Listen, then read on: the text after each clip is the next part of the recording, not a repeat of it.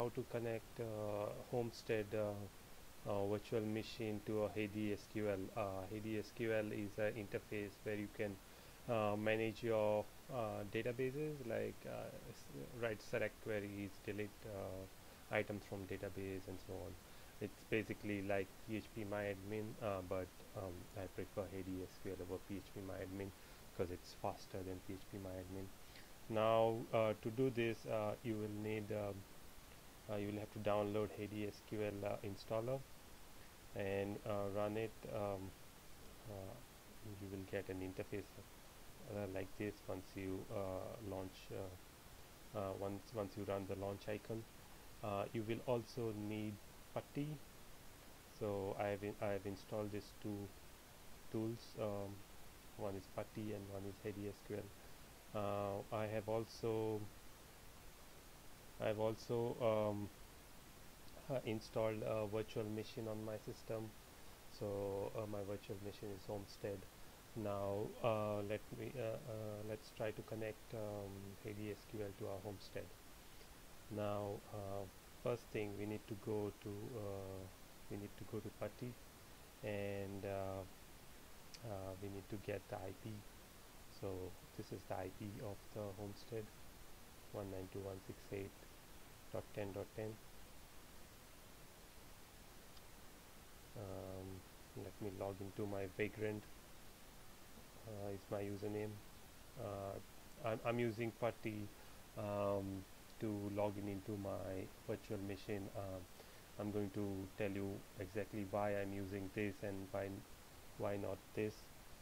That's because in putty I can create a tunnel and create a connection. So the username is Vagrant at the IP address of my Homestead. So open. It's going to ask you for a password. Type in your password. Mine is Vagrant.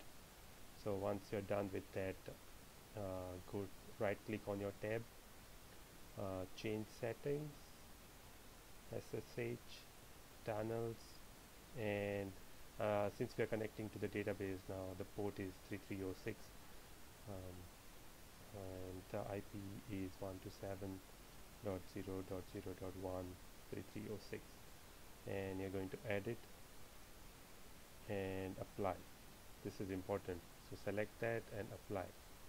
Once you're done with that, open Heidisql, create new. Host IP should be 127.0.0.1. My username is root and password is secret. That's the default password for MySQL on a Homestead machine. So username is root and password is secret. Let's open it. There you go. You have access to the databases on your Homestead machine. Just to confirm, let's go to the Homestead MySQL and let's check whether the database are same as the one we are seeing in Heidisql. Show databases, and yes, we have the same database. This way you can connect, you can do all sorts of things over here. You can check your tables. I don't have any databases over here at the moment. These are default MySQL databases. Sorry.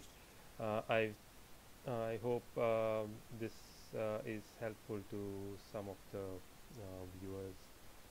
That's it in this video, and I'll see you in the next video. Thanks for watching. If you're finding this videos helpful, then please like or subscribe to my channel, and I will see you in the next